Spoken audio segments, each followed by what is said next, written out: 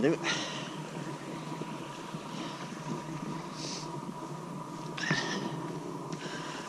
Cracking day. A little bit chilly. A little bit of ice still down. But below the snow line at the minute. But beautiful day. So far no wind, hopefully same up on top. But anyway, parked at Barber Booth. Just going to head up this like mile and a bit of road and farm track up to the base of Jacob's Ladder, up Jacob's Ladder, and then I'm going to go. I've got 2 ways to go. Again, I'm doing a bit of a circular. This bit's a repeat, but when I get up on top it'll be a loop. So I think the plan is up to the top of Jacob's Ladder, up onto the top. I'm going to carry on over to Edale Cross, and then take the trail off of there, what puts me to below Kinder Low End and onto Cluther Rocks. Go and have a look for this dog stone, which I'd never heard of until the other day. But one or two folk have posted photos on it on Dark Peak group and stuff, so always like a new target to go and find, so come and have a look for that. And then hopefully, God, this super icy road. Jacob's Ladder should be fun if it's out like this. Be 4 steps up and 28 back. But, anyway, yeah, up to Edale Cross, over to see if I can find this dog stone with all these weird carvings in it, like a coded thing. But in the meantime, no cloud in the sky. Might have to swap hats in a bit though, it's a bit chilly to tabs. Well, I'll not gear up until I'm at top of Jacob's, because that's definitely a warmer upper jobby. Right, that away. Quite pleasant when you're in the shelter. And you get having to open a bit biting to ears. About another 10 minutes or so to the base of Jacob's. There you are at the bridge. There's Jacob's Ladder in front of me. All you do is just go down the base and literally just around the corner. So below Jacob's Ladder, it's a nice little waterfall. What everybody seems to walk by, because just go straight up the gully.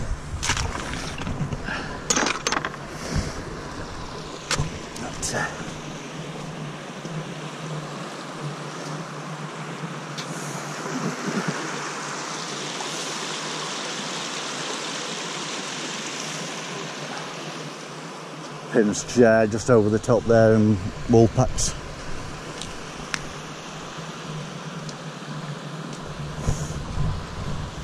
Yeah, just have a wander around. Let's have a look. There we are.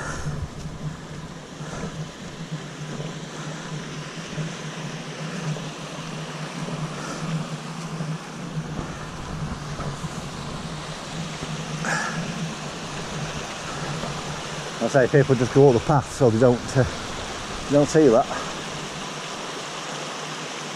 Also, if you're wreck hunting, jump the river down here somewhere, carry on past it, and go up on one of them side banks there. There's 2 aircraft wreck just up on this plateau below the main ridge called the Cloughs. It was an Hampden and an Oxford. There's 2 sort of main debris pool for each, and then an engine about 100 metres away in a 4-foot hole at the top of one of the Cloughs. That's a bit harder to track down, but there's no way it is, it's easy, same as out the base of Jacob's Ladder. I suppose I'll time myself up it from this first step to the cairn at the top.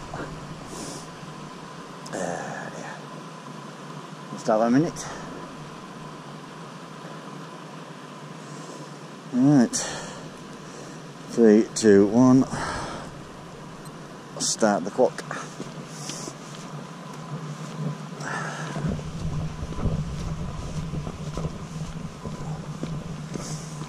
It's surprisingly absolutely clear on these stones. I'm half expecting it to be a uphill skating ring.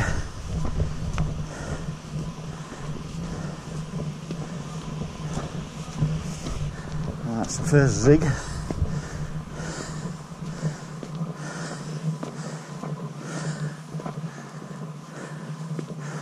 First zag. Definitely out of condition.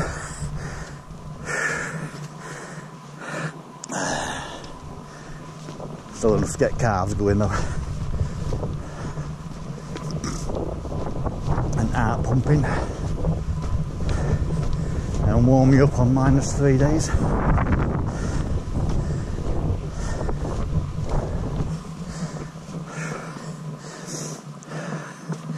This is a killer now because it sort of levels out. You can definitely feel it. And you thought, shall I have another break? But then you see it turn. So it's like, push on. Have a minute at the can.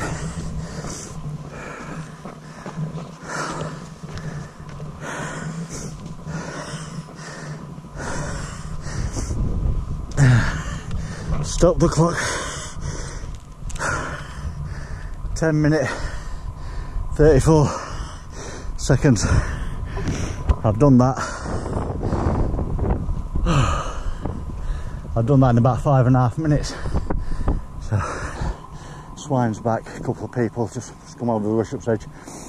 Edale Cross, no stool, Pim's chair, wool packs. The path I would normally take is this right fork, which takes you up onto Kinder Plateau. But on this occasion, I'm going to carry straight on up this bit of a stream bed. I'll stay on the side because it looks like a bit of a skating ring into the snow line.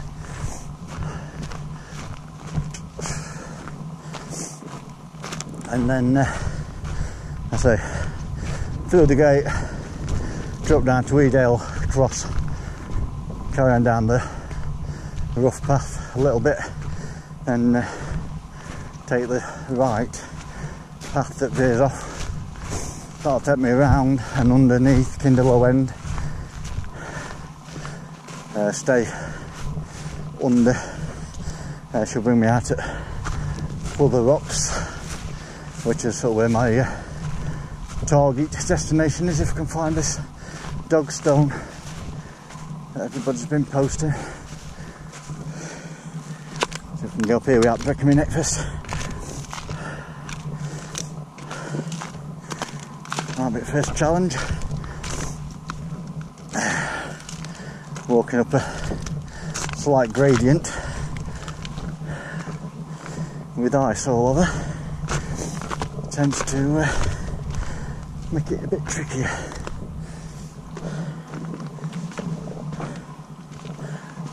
Not too bad a minute. Not get complacent, because that's where you break your leg. Through this gate.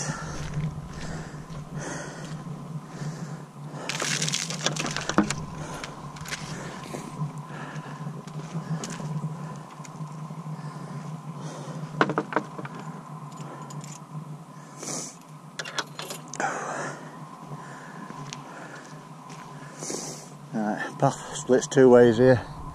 You can either go left, which takes you up towards Brown Knoll and Horsehill Tor, Russia Page back to Mantor, or if you carry on the path, it brings you out towards South Head and Mount Famine, which should come into view shortly to us, because we just get around this little mound. We're going up to that next rise. There's like a open gate post, and that's where Edale Cross is. That's where I'm heading first. There's the south head just appeared. Mount Famines a bit further round behind this corner here. Right. Edale Cross.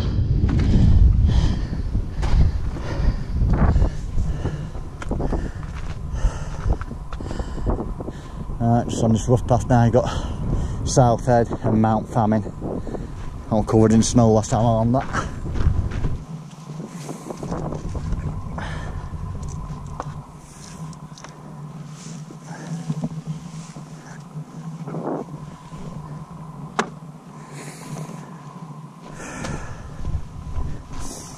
I'm just carrying on around the base. So I'm just going to curl around to the west side of Kinder now.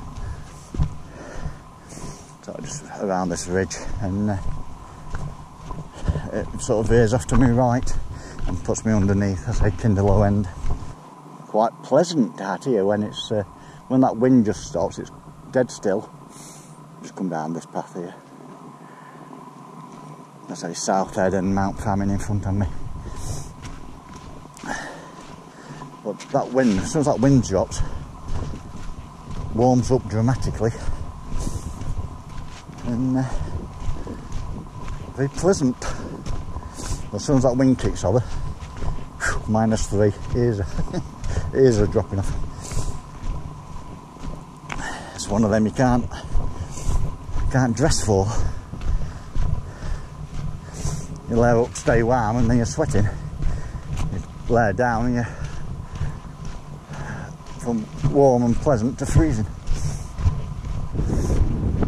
I guess that shoulder water keeping the wind off. As soon as I come around there, it's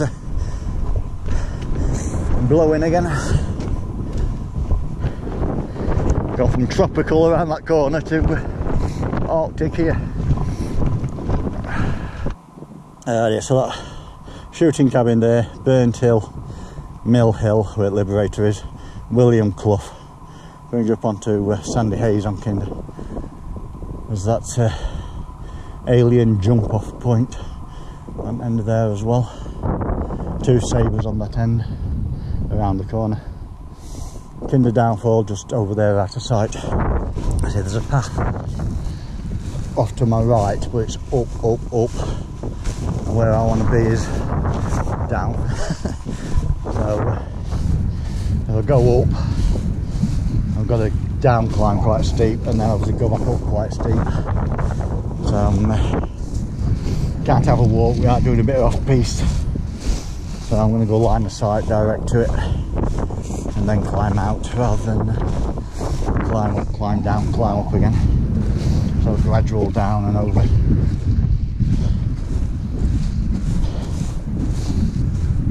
And then a relatively steep up.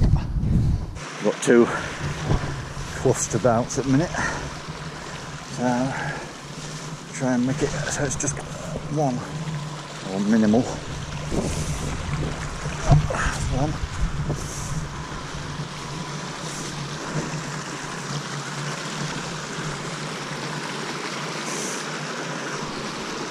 So underground one.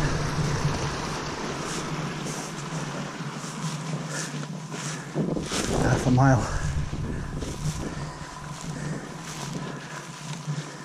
to go, and majority of it will be through this lot. Just done probably a lot more off piste than I really needed to.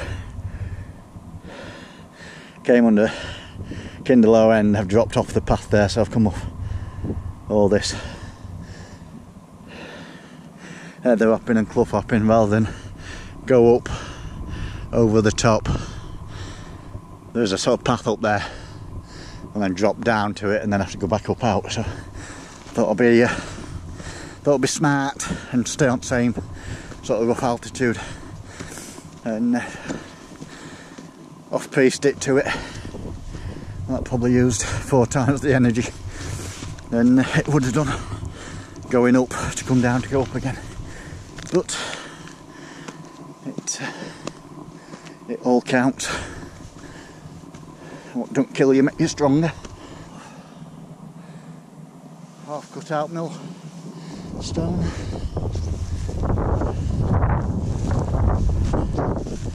No photo, this rock looks to be like a standing end on thing, but that's not helping up here because there's quite a few of them. Just gotta get down here without falling down a big landslip.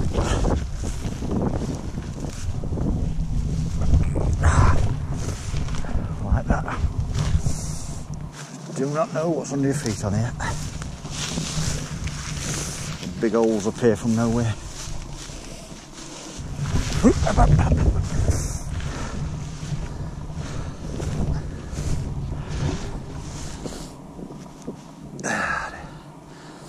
The millstone half done.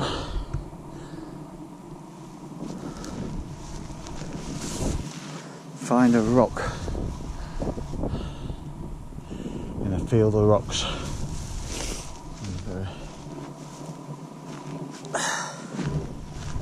There we go. Bonus.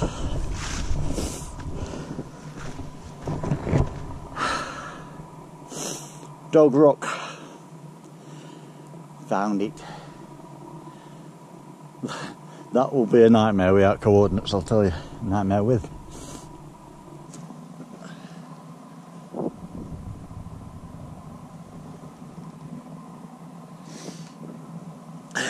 Right. That there be Dogstone. Random boulder with coded text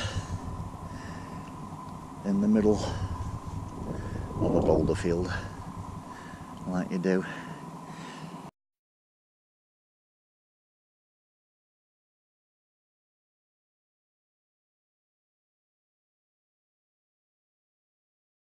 Right, now all we've got to do is get out of here. Right, for now then, the only way's up. That's enough off piste for today, I think. Might just have to do a little bit more. I've just found the path after a lot of up. Now this path will take me further round and take me back to Redbrook, or I can basically break up onto that path above us on that summit there, which is the main Pennine Way. So I can go all the way that way, probably half a mile to come half a mile back, or just sort of head, find a bit of a cut to take a more direct route. I think that's what I'm going to look at. I'm getting cars to work out today. Head the rock in above the snow line.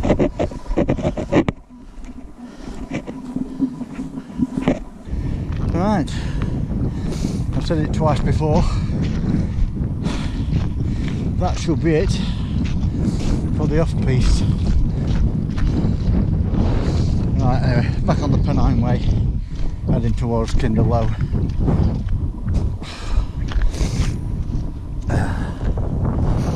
Just we're going past the Hampden wreck very shortly. Just trying to fall down any holes under the snow. Should be 2 debris pools, only little ones, but debris pools nonetheless. You got one little pool there. Yep.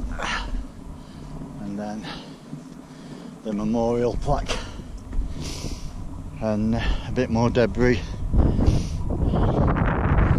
basically there, but it's a bit snowed in at the minute. But there you are, there's the second pool here, just from the snow line. Quite a few little shards, nothing to write home about. It's there nonetheless, worth a visit.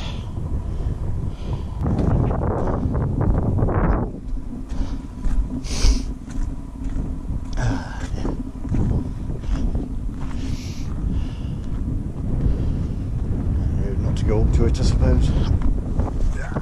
roads rocks are dry, so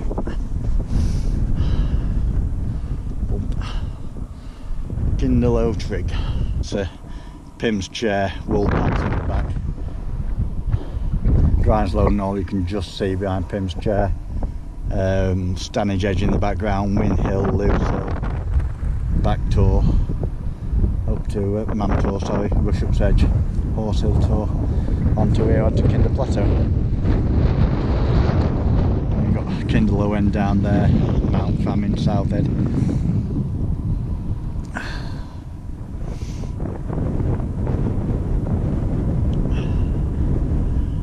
Good place for a cup of tea and a bit of a sit down. Gonna go back down there now, right down that valley. Just on the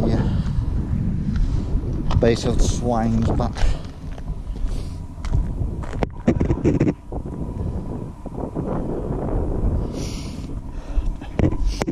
Going back the way I came up now. And duplicate it next mile and a half. Done the loop above me. On the Pennine Way, just on the descent. That's below the snow line and not that much snow up here, it's only inch deep in places. Icy as an icy thing though on some of the paths. Right, top of Jacobs.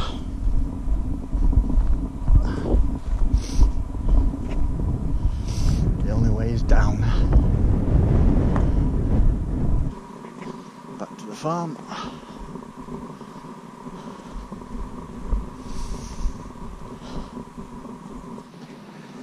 Back on concrete, tarmac, whatever. Rest at way now. Glorious day though, whole day. Had a little bit blowy, a little bit biting, but nothing dramatic. Just been in jumper all day.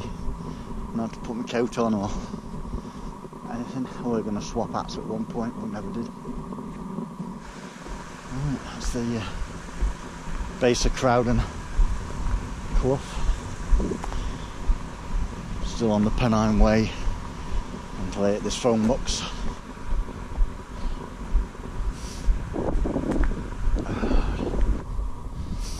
Around this corner, 300 metres. Just around another little corner, and there should be the car. And there he was back.